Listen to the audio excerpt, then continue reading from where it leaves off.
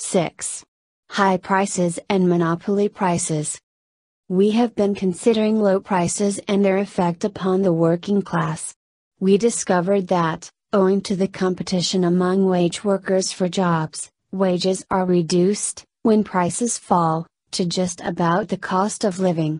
In discussing low prices, we have learned what would happen to B, wages, as a result. We are still speaking of commodities which exchange at their values. If A, or the value of the necessities of life, is doubled, the value of your labor power will also be doubled. Suppose A is doubled without B being increased accordingly, the value of food, clothing and shelter be twice what it was formerly and wages remain stationary. Reformers will tell you that the grocer, the butcher, clothier and landlord are exploiting you. They say that your employer exploits you, but that when you go to spend your wages these other men also cheat or rob you. But if wages, B, do not rise to the same level as the necessities of life, A, this merely means that your boss is no longer paying you the value of your labor power. The value of food, clothing and shelter determine the value of your labor power. Do not be confused into thinking because rents are high, or because food is expensive that you are exploited when you pay for these things. As it increases in value, your labor power increases in value. And only when wages equal the cost of living are you receiving the value of your labor power. Shortage of working men may cause labor power to exchange above its value temporarily. Shortage or an oversupply of any commodity may cause it to exchange above or below its value for a short time. But monopoly alone can cause a commodity to exchange above its value for any length of time. To repeat, Reformer says, the wage worker receives his wages. That he is exploited by his employer. But when he goes to buy shoes, food, meat or clothes, he finds the owner of these commodities selling them at a higher price than he can pay. Then the reformers conclude that these merchants are exploiting the workers also. These people do not understand that the value of A, the necessities of life, determine wages. Not all individual working men or women receive the value of their labor power. Some men and women receive a little more than the value of labor power. We know a young girl in this city who works in a department store for $5 a week. She cannot buy food, clothing and shelter for $5. Her brother receives $18 a week. He can live on less than that sum. He helps his sister pay her expenses. Thus both receive the value of their labor power.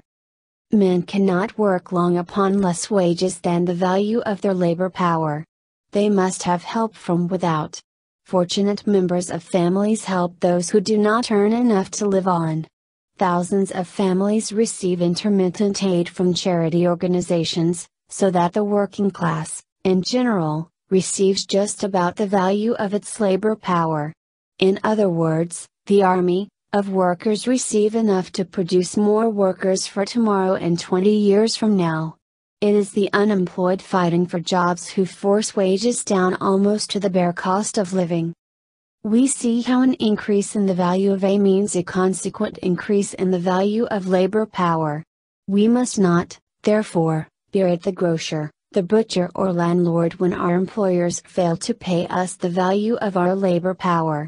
We will be forced to demand higher wages in order to live. But high prices do not necessarily mean that food, clothing, etc., have increased in value. It may mean that gold or the medium of exchange has decreased in value. The tendency of almost all commodities is to decrease in value, as modern production lessens the necessary labor contained in them. Gold may decrease in value faster than the value of meat, shoes, bread and clothing has decreased. A is shrinking, but B, wages, are shrinking faster in value. Since gold, or wages, is outcreasing the necessities of life, in value, it exchanges for fewer of them. $1 buys less meat today than it bought 5 years ago. Reformers are crying for low prices, but revolutionists are demanding higher wages, the value of their labor power, in all the gold standard countries today. They are also working for the abolition of wage slavery tomorrow. Everywhere we see wages slowly rising to meet the increased cost of living. We have bewailed the high prices, while prices are only nominally higher than they were 5 years ago.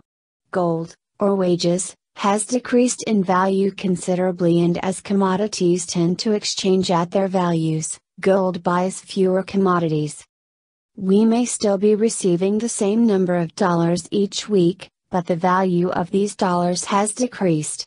Actually, our wages have been reduced. Unless they enable us to buy the necessities of life, we are not receiving the value of our labor power from our employers. 1. An increase in the prices of the necessities of life may come from an increase in the value of commodities. We shall have to receive an equal rise in wages if we are to get the value of our labor power. 2. Wages, or gold, may decrease in value until they no longer will purchase. Say, unless we receive more wages, accordingly we will be receiving less than the value of our labor power. Monopoly prices. Now all through the preceding chapters I could hear, in imagination, the reformers crying, but what about monopoly prices? In the first place, there never was an absolute, permanent monopoly. There are steel mills in China, Japan, Mexico, England and Germany which will supply the American market if they can undersell the home product. China is now shipping steel rails into California at a lower price than the American mills supply them. There are still many independent oil companies in many lands. Automobile service, electric car lines, airplanes, water courses, chutes and flumes all infringe upon the railroads. Whenever the railway charges become more than the traffic will bear, the manufacturer moves to another city. Men may hope to gain permanent complete monopolies, but there is always the danger of somebody coming forth with a substitute. Someone is always providing substitutes. No man was ever able to raise the general price of a commodity at will, and get that price. If any man ever held such power, he would have charged an unlimited price for his commodity and immediately assumed the world's dictatorship. John D. Rockefeller may be able to raise the price on oil in certain communities, but he cannot force men to buy at this price. So-called monopolists are subject to economic laws just as are wage workers. No monopolist was ever so great a philanthropist that he did not charge all the traffic would bear at all times. We see, therefore, that they cannot raise prices at their own sweet will. No man ever held a near monopoly, but what other capitalists with money to invest turned ever-longing eyes upon the golden goose ready to produce a substitute that will relegate his rival's product to the past. But there are some very near monopolies in the United States. Some of these doubtless are able to sell or exchange their commodities above their value. A few of these are engaged in the production of food, clothing or houses. Now it does not mean because a monopolist holds temporary control of a commodity that he will raise the price of that commodity. He will surely seek to lower its value by closing down unnecessary factories and installing improved machinery that will lessen the labor contained in his product. Many monopoly-owned commodities sell at a lower price than they did before they were monopoly produced. If a monopoly-produced commodity exchanges at its value, under the new method of production, its prices would be lower. Many friends assure me that oil is much cheaper today than it was 20 or 30 years ago, before John D. began to build the octopus. If a monopolist continues to sell a commodity at the same price it exchanged for formerly, he will be able to appropriate greatly increased profits, for its value will have decreased perhaps 50%. But we will take an extreme case to illustrate who pays the increased price where an imaginary octopus doubles the price of the necessities of life. Let us suppose that 500 miners are receiving $5 a day working a copper mine in Alaska. $5 just affords them a comfortable or tolerable living in Alaska. The man who owns the food and clothing supply in Alaska at this time has a temporary monopoly, an absolute, temporary monopoly of these necessities. This man finds he actually can double the prices on these necessities for one season. The cost of living in Alaska rises to $10 a day. The employer of the miners will be obliged to double their wages if the miners are to receive the value of their labor power as formerly. He will need to pay $10 a day if he expects to have them to work for him tomorrow. If the mine owner finds $10 in wages will leave no profits for him, he will refuse the increase and shut down the mine. The miners will return south and the monopolist will find himself without a market. The possibility of such a contingency has always to be reckoned with by every monopolist. There is always the danger of killing the goose that lays the golden egg. You see how if the price of A doubled, wages will need to follow, and as B, wages, are increased there remains less surplus value for the employer to appropriate. The monopolist, in this case, who has been able to double the price on the necessities of life and cause our wages to be doubled will have forced our mine-owning employer to divide this surplus value with him. Note figure C. If the portion returned to us in wages is doubled, there will be just that much less unpaid labor for our employers to keep. The extra portion paid to us will be paid over to the monopolist. Monopoly generally means that the monopolist is strong enough to force other employers to divide with him a portion of the value of our products formerly appropriated by them. The real fight is between the monopolist and the mine-owning employer, who will do all in his power to smash the trusts. The mine owner in this instance may offer us $9 a day and we may try to live on $9 for a few weeks. We will be unable to do it because we will be receiving less than the value of our labor power. Questions. Do the trusts rob the wage workers when selling them trust-made products? Can a monopoly sell its product at the same price as the independent concern and make a bigger percent of profit? Why?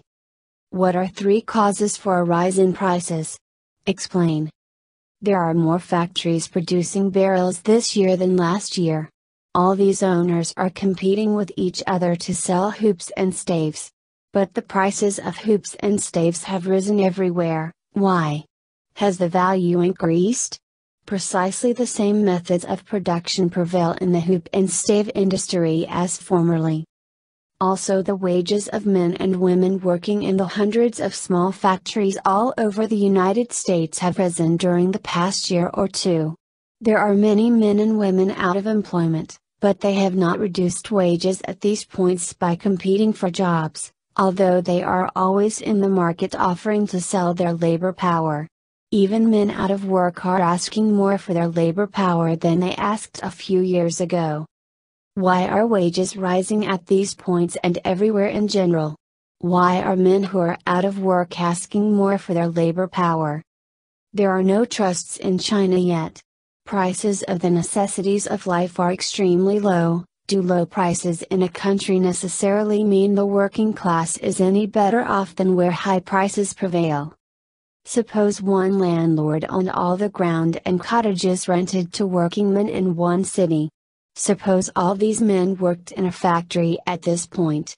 Suppose the landlord raised the rent on cottages from $10 to $30. If the workmen had been receiving just about the value of their labor power before, what would happen when rents were raised?